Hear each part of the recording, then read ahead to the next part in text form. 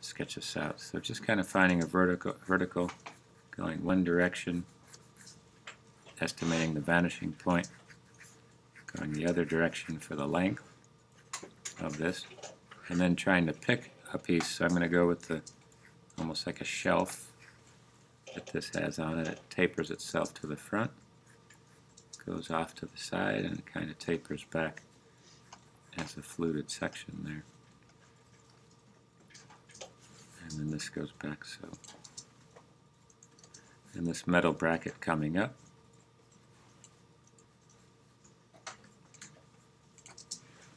And that also holds together a flathead screw and a bracket beneath it. So just grabbing some detail that's helping with the direction of the perspective and the thickness of the screw. Now it'll start to get just a little bit shallower than what I started off with. So I can make that minor adjustment piece in there. As it goes down the side, it tapers a bit. So I make that adjustment there. And it does have the center, so if you did find the center, at least to give you some sense of proportion,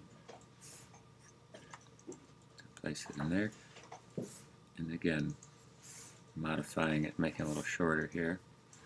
But it has the screws for the positive and negative, so you're kind of offsetting it a little bit. Building that section in there. This part on mine has the screw coming out.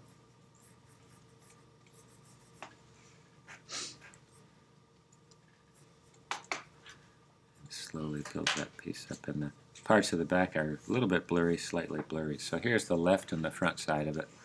Now I can concentrate on the top. But to set it up, I'm going to put some of the perspective lines in there. Again, find the center, but this is already found from this X box right here. And now I just have to find the base. This curve, it's straight to here. So that gives me the extra height that I need. And just repeating that shape going up. And it's straight on the back. And those lines will help align the whole back. So there's the elevated section right off to the top. And it repeats itself back on this edge here. Curving that. Going across.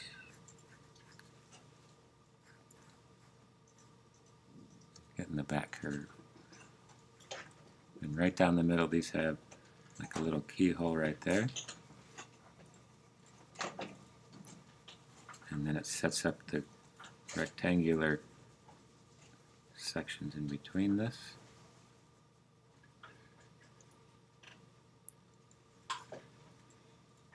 Like so.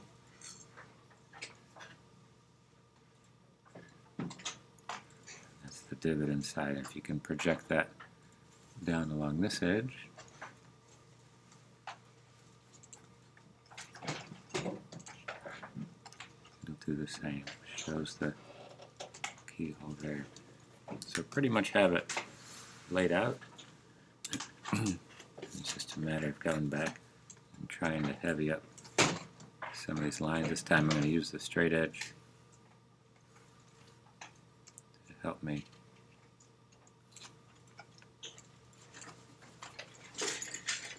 shade some of this piece in.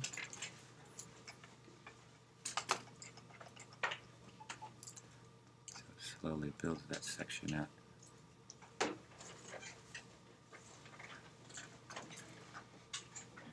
Finding some of these details, like these screw heads, are kind of an additional piece here.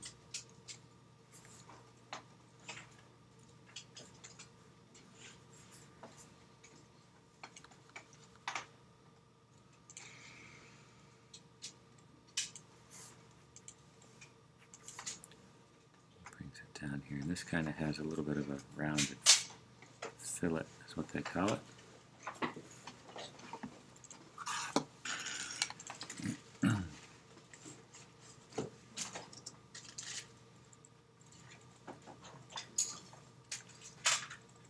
Sets that up. And same idea, you can kind of use the straight edge to realign all these parts.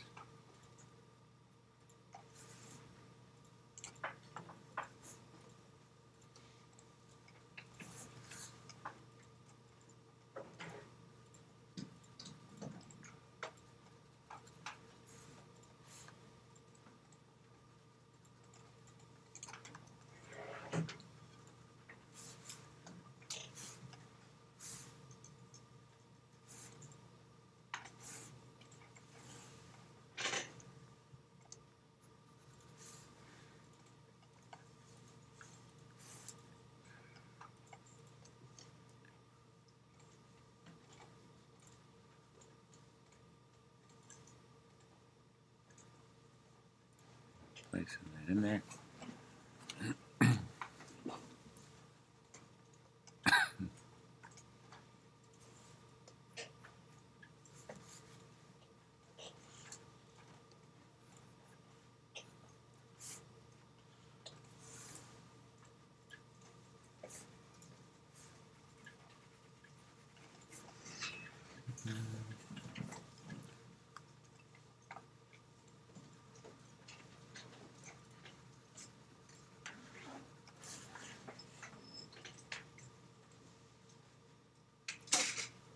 That section in there.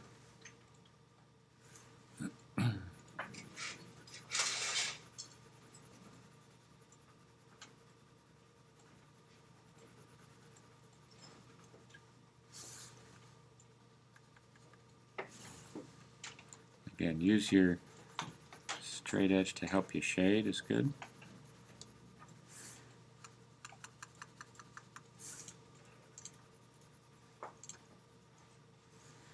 For that part.